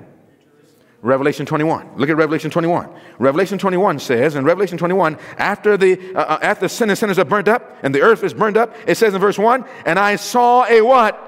New heaven and a new earth. Why? For the first heaven and the first earth were passed away, and there was no more sea. So this is the last 1,000 years in human history. Amen. Now I want to ask you a question. People will say, how can you get this? But let me tell you something. If you study the Bible in context, there's only one answer you can give me. In the book of Revelation, the entire book is built on what number? 7. How many candlesticks? 7. How many churches? 7. How many seals? 7. How many trumpets? 7. How many plagues? How many heads does the beast have? 7. 7, 7, 7. And in each case, the 7th is never the first. The 7th is always the limit. It's always the last. Am I right? So if this is the last 1,000-year period of human history, what 1,000-year period must John the Revelator attach to stay in context with the entire book? What number? The 7th 1,000-year period. We're going to go and prove that from the Bible, that this is the 7th 1,000 year. But remember now, that 1,000-year period, that happens in heaven. And at the end of that 1,000-year period, that's when he comes down. So my brothers and sisters, that means then that on earth, we don't have 7,000. If 1,000 of the 7 is in heaven, then how much time do we have on earth? Talk to me, somebody. And when that 6,000 years happens, then he comes and resurrects at his second coming the dead. So we have 6,000 years on earth. That means that the limit that we talked about yesterday is 6,000 years according to the Bible, according to the sanctuary. Now the question would be, and I want to ask this question as we close. The question would have to be, where are you and I in 2024 in relationship to the 6,000-year period? Are you understanding what I'm telling you? Now, the thinking men, what do they say that the world's getting ready to collapse on? What time frame the world's going to collapse on? Now, wouldn't it be interesting if the thinking men that tell us that all this is going to collapse, the world in 2030, wouldn't it be interesting if we go to the prophets and that 6,000 year lines up to that same time? Then, just as it was at the first coming of Christ, the wise men and the prophets agreed Christ came the first time. If it lines up again, then that means that Jesus Christ is getting ready to come the second. And I'm going to prove by the grace of God it's going to line up. We are here. Now, do you know that what happens? We're going to prove this. Do you know there's a reason? Have you noticed now that it's getting hotter and the climate is changing? Have you noticed that you're seeing storms pick up, droughts pick up? I'm going to show you, brothers and sisters, it happens because something is going on in the sanctuary. Do you remember when I showed you that we said right now that a virus came and knocked off millions of people, but then we looked and it said that they're looking for another virus that said they could wipe out 1 billion people. I'm going to show you it's going to get worse than that. I'm going to show you that what we're looking at in this world history, tomorrow night, we're going to go a step farther and we're going to see in the sanctuary, and all of this picture is going to become pictures. It's going to start making sense right before our very eyes. We're going to see the puzzle put together. We're putting the borders together right now. These are the limits. But then we're going to go into the inside and we're going to see, Lord, what's happening right now. And we're going to find out that Canada is going to have a great part of the picture of what's going to happen in these last days. Canada is going to join forces with the United States of America. Someone says, oh, no, not Canada. But if you study the history of Canada, it rose with the rise of America. It will collapse with the collapse of America. We're going to show you politically, listen, politically, we're going to show you that the Bible teaches, and we're going to show you that before the Sunday law, the mark of the beast, the time of trouble, before the coming of the Lord, there's going to be a second civil war in the United States of America, politically. Then it's going to break into a worldwide revolution. We're going to show you socially that before the limit is reached of the 6,000 years, same-sex laws must rise, because the last predominant social condition before a limit is reached is homosexuality in every nation. Do you know that in Babylon, before it reaches limit, homosexuality? And Medo-Persia and Greece and Rome and Sodom and Gomorrah. And guess what? Before the world reaches the limit, we must see the same thing. We're going to prove this. Economically, we're going to show that the Bible teaches that there's going to be a complete, total economic collapse globally. And it's going to lead to chaos. It's going to lead to a time when no man can buy or sell. We're going to show you this from the Word of God. And guess what? It's getting ready to happen in just a few short months. And guess what's happening right now? 2024. We're going to show you tomorrow night it's no ordinary year. Let's close in Luke 21. What book did I say? Luke 21. Look what the Bible says. We're going to show you 2024, no ordinary year. You know, at the end of this year, over 4 billion people would have made elections for their countries. America is going to see the greatest crisis of an election year. It's happening now for a specific reason. The Bible says in Luke chapter 21, it says in verse 25, and there shall be signs in the sun and the moon and in the stars. And upon the earth distress of nations with perplexity, and the sea and the waves roaring, men's heart failing them for fear, looking after those things which are coming on the earth. Verse 27 says, and then shall they see the Son of Man coming in a cloud with power and great glory. Verse 28, let's read that together. And when these things what? Begin to come to pass, then look up and lift up your heads. Why? For your redemption drawing nigh. This is the thing we need to be studying, this plan of redemption. And the Bible says in verse 31, so likewise, when you see all these things come to pass, know that the kingdom of God is not far away, but it is what? Nigh at hand. Verse 32, verily I say unto you, what? This generation shall not pass till all be fulfilled. I'm telling you, this is the generation. You and I are living in that generation. And so what does the Bible say? Verse 36, watch ye therefore and do what? Pray always, that you may be accounted to us worthy to escape all these things that shall come to pass and to stand before the Son of Man. Brothers and sisters, I believe that if ever there was a time for us to be praying, it's right now. Lord, pray. Lord, I'm not worthy, but Jesus is worthy. Make me worthy. Give me this experience with Jesus so that I know him as a close, intimate, and personal friend. Is that your desire tonight? Praise God. If there's someone here tonight that says, Lord, I see what the Bible says, I see the signs, but I know that I don't have that closeness as I should yet. Lord, maybe I've accepted you before. Maybe I've tried, but Lord, I'm not in that intimate relationship yet, but I want it. I want to know you. If there's anyone here like that tonight, if all of us have that desire, would you reverently stand to your feet and say, Lord, I want to know Jesus. I want to know him as a close, as an intimate, as a personal friend. Praise God.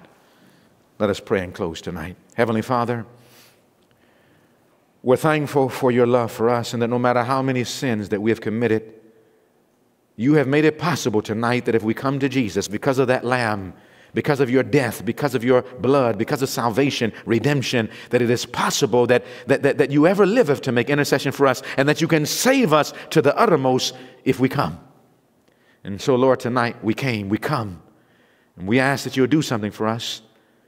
We pray for those watching on the internet. We pray for those in this room that Lord, you will help us to make a decision that nothing will stop us from sealing our commitment with Jesus tonight. And that we'll be here every night so that we can learn and get ready before it is too late. We thank you, Lord. We thank you. For we ask it in Jesus' name. Amen. You may be seated for a silent moment of meditation.